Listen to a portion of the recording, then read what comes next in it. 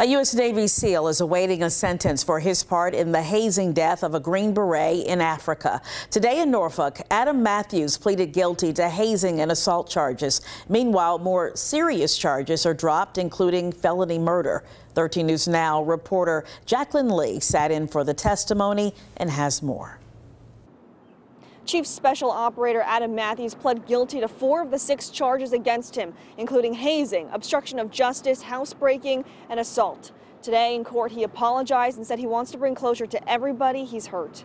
The night of the killing, Matthews said 2 Marines felt slighted after Melgar abandoned them on the way to a party at the U.S. Embassy in Mali, exacerbating existing tension among fellow troops. In order to get back at him, Matthews said the Marines enlisted the help of he and another member of Naval Special Warfare Development Group, commonly known as SEAL Team 6. The 4 broke into Melgar's room with a sledgehammer, put him into a chokehold, and bound him with duct tape. They wanted to videotape it to embarrass Melgar in order to, quote, remediate him.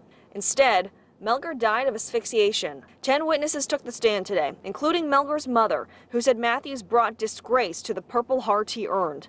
Melgar's wife said she forgave Matthews for finally telling the truth about what really happened the night her husband died.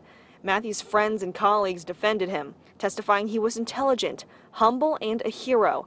Matthews then went before a judge and said he is tormented by what happened and takes full responsibility for his actions. Matthews said he is accepting the invitation to meet with Melgar's wife after this is all over. In Norfolk, Jacqueline Lee, 13 News Now.